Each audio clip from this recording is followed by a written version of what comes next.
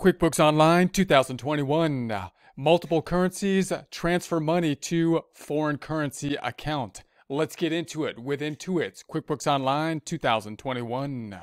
Here we are in our QuickBooks Online multiple currencies practice file. In prior presentations, we set up our 30-day free trial to practice with the multiple currencies, turned on then the multiple currencies in the practice file, which might be a good recommendation to practice with, considering that once on, you can't turn off the multiple currencies. We did so by going to the cog up top and then going to the accounting advanced settings, turning on the multiple currencies. We're now going to be opening up our financial statements by duplicating some tabs up top. Going to the tab up top, right-clicking on it, duplicating it.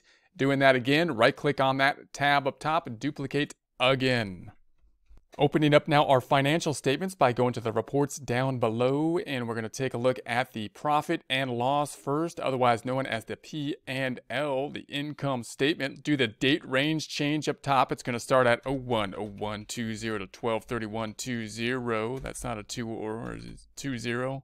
All right, one more time, 12/31/20. Run that report. Closing up the hamburger, holding down control, scrolling up just a bit to get to the 125%. Next tab to the left, opening up the balance sheet by going to the reports on the left-hand side, going to the good old balance sheet, BS balance sheet. Date range change up top from 01/01/20 to 12/31/20. Run it, and then close it, referring to the hamburger. And then if I scroll down, we are now looking into the fact that we have this loan payable on the books. So we got the loan payable on the books now. Now we're imagining that we want to pay it. We want to pay it, but we got to pay it in yen. That's what we promised to pay as of. So this transaction, if I go into it, we had it on the books at the 41,600. Then we did an adjusting entry, which could be used to adjust it to the proper amount as of the end of the period, month, or year. Or also, considering it is a loan payable, we can use that then to calculate the proper amount in terms of the current exchange rate, so that we can then pay it off with the yen, which is what we're looking into at this point in time. Going back up top. So the next thing we're going to need is some yen in order to pay it off. So this is the US dollar equivalent of the yen that we're going to be paying. We're going to be paying it. We're saying it's 400,000 in yen. And therefore, we need some of that in order to pay it. So typically then, if we go up top, we have our checking account here. Now, normally what we're going to do right now is take it out of the US dollar checking account and transfer it into an account that would be holding yen. So we're going to do a foreign currency kind of transfer, taking US dollars, purchasing yen, taking enough yen so that we can then pay off the accounts payable with the foreign currency. Now, it might be possible then, if you go to the first tab over here, if you were going to pay it out of the current checking account, we're not going to record this, but just for an example, if I went up top and we said an expense type of form, and if it was possible to do the exchange out of basically our checking account, you may then be able to make the payment up top to the foreign currency vendor and do the proper exchange rate out of the current checking account, just making sure that the system then is recording it as it comes out of the current checking account. But what we're going to do here, and it might be good in practice to do, is transfer it from the current checking account to be held in another checking account, which is in foreign currency, and that's what we'll do here. So to do that, closing this back out, and I'm not going to record this, we're going to leave without saving it. We're then going to go down to the accounting down below. Going to hold control down, scroll down just a bit. I want to make another checking account this time. This one in yen, a yen checking account.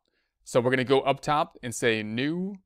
It's going to be a bank type of account. It's going to be a checking account, but it's going to be in the foreign currency of yen. So we're looking for JP. It didn't do it. We're looking for yen down here.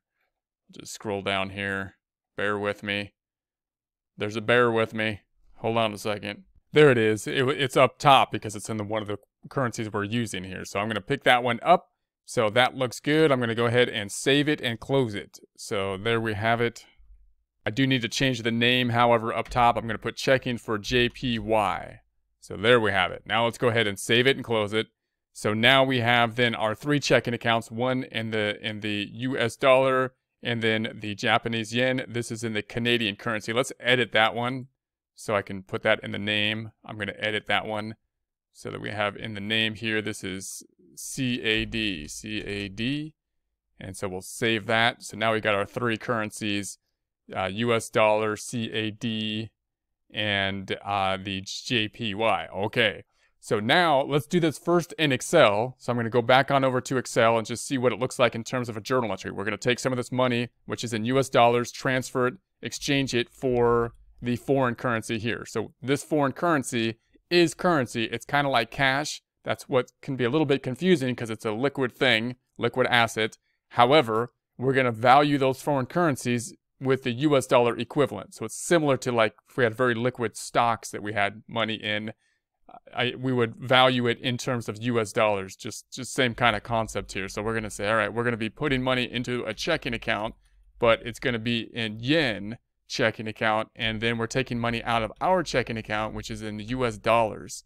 And then we're going to have to use the current spot rate to do this when we do the exchange. So that's going to be then the 400,000 yen is what we're going to be transferring. That's what will physically be in that account, or digitally or whatever.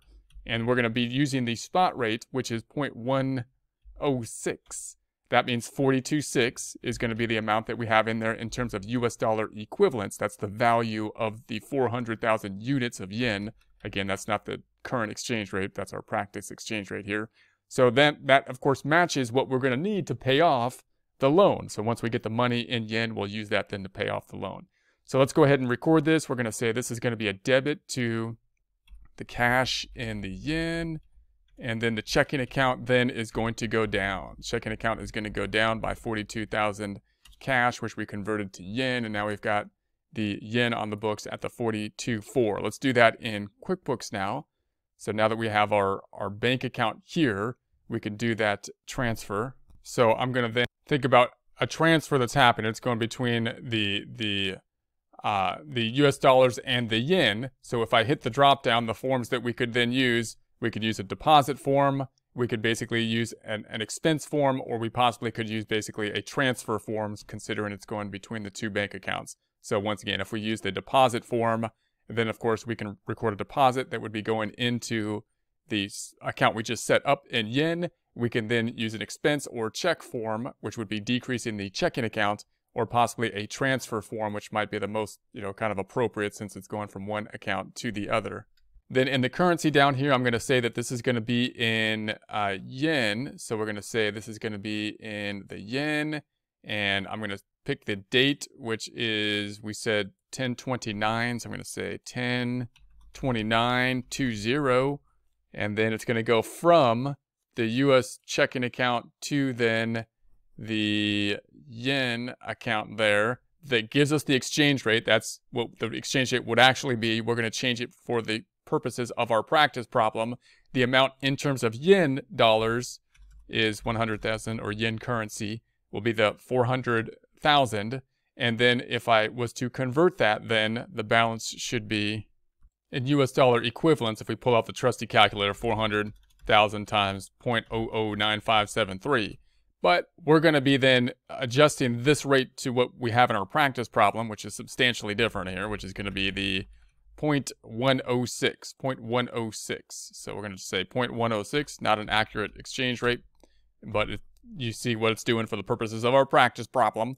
And this is going to be for the 400,000, then at the times the 0.106.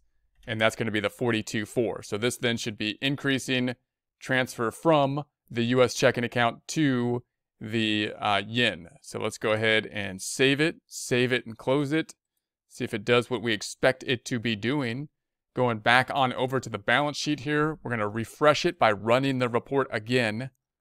And now we have up top, we've got the checking account at the 42.4. That makes sense because that's what we should have here.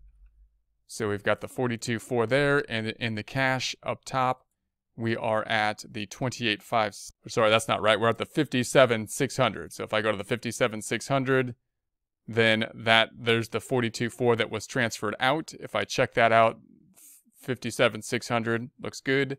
And then if I go back up top, we then have the 42.400. So once again, that 42.400, of course, represents now physical units of yen that we have in there of the 400,000, but it's US equivalent. A little bit confusing because it says here checking account JPY, which you would think that would represent the units that we have.